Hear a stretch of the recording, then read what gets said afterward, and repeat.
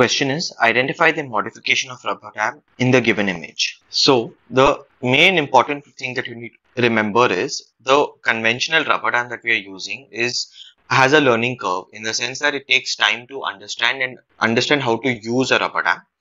Once you use and once you practice to use it, it is very easy to place the rubber dam within a few minutes. However, initially it is going to take quite some time. Also, the second problem with the rubber dam is it is very difficult to isolate probably or get proper isolation for a single tooth in a lot of instances. However, in order to overcome these problems, a lot of modifications have been given, and one of the most important modifications is the Insta dam, what you see in this image. In addition to that, you have other modifications such as the Optra dam and the dry dam. Also, you have something called as the Optra gate. So all of these are modifications of the rubber dam, and this particular one that you see over here is the Insta dam. So what is this Insta dam is basically, it is a pre-punched hole which is present. Now what this pre-punched hole does is, it is going to tell you that okay, it is going to give you isolation only for a single tooth. So what is the biggest disadvantage is that it can be used only for endo cases.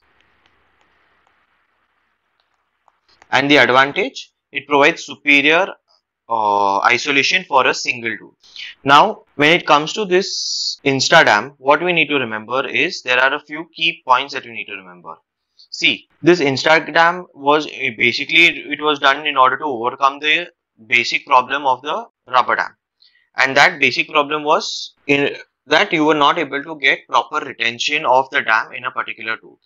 So this Insta dam, what they do is a pre-punched hole is placed 1 to 1.5 inches away from the frame.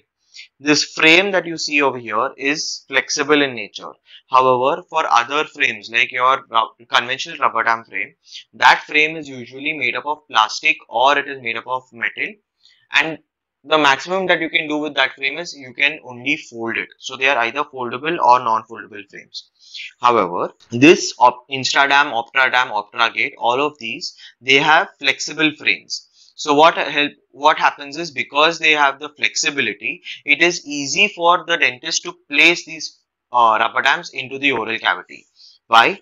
Because number one, this is flexible, and also secondly, this entire sheet that is made up of rubber.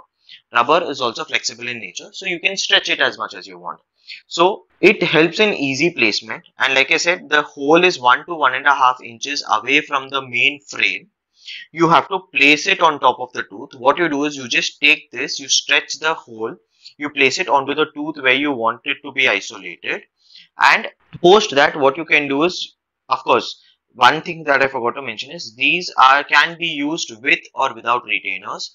For posterior teeth, it is usually wise to use it with a retainer because it will help in providing a little more anchorage. Whereas for the anterior teeth, you do not need to use it with a retainer because the frame itself and the rubber itself that is used for the sheet has enough anchorage. So you do not need to use them specifically in the anterior region.